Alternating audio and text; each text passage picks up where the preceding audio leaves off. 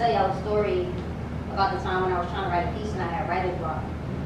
So I went to my memo app to try to find some bars, and I found a memo called Final Letter.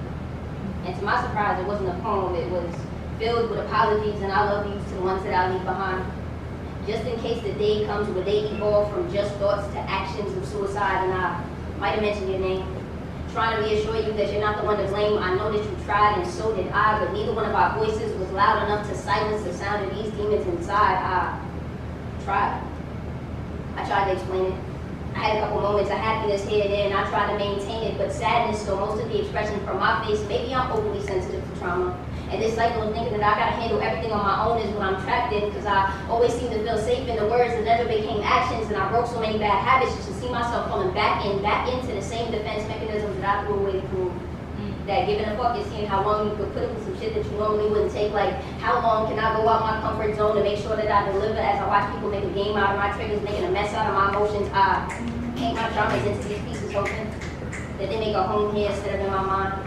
But they living in my head rent free, so it's like regardless of the amount of support that I receive, I still feel empty, and everything is gonna be okay. It's some shit that I just don't believe, because the pattern shows me that the slightest sign of happiness means that it's gonna be interrupted by trauma. It means that sleepless nights are around the corner, or maybe sleeping excessively, because that's the closest thing that I could get to death. And I used to be able to be optimistic, but I gotta keep it a buck with you. I'm afraid of what comes next. So lately happiness has been a feeling that I try to ignore. Because it's like for every blessing I get, trauma tries to even the score. For every fraction, I hope despair is the common denominator, and the way that I wake up to the sound of suicidal thoughts is a little too frequent. I don't think that it's normal.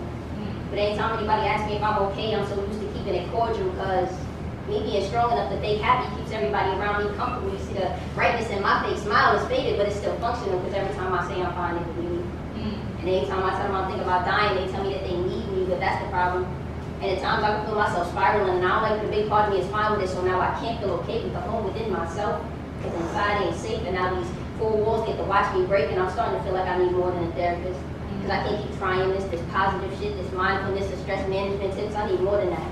I need a person or a place that can make me feel safe, where I could give genuine love without receiving pain in exchange. I need to feel nothing. Kind of like the way this trauma numbed me up, because life is easier when you don't give a fuck. And even though I don't feel like my true self and I'm like that, it works for me, because I can't seem to stop loving the ones that keep hurting me. So the day that I wake up and I decide to speak up for myself, don't take that shit personally, because for years I've been a punching bag to life, and people ask me why I don't like to ask for help. It's because I feel more alone when I'm with them than when I'm by myself. And it's like they just let me talk, but they don't ever listen to the only form of connection that they got with me is when they reminiscing. Now every day I wake up and I say that I'm over shit, but I still try to make even the slightest effort into getting better, so that nobody that I listed in that memo has to receive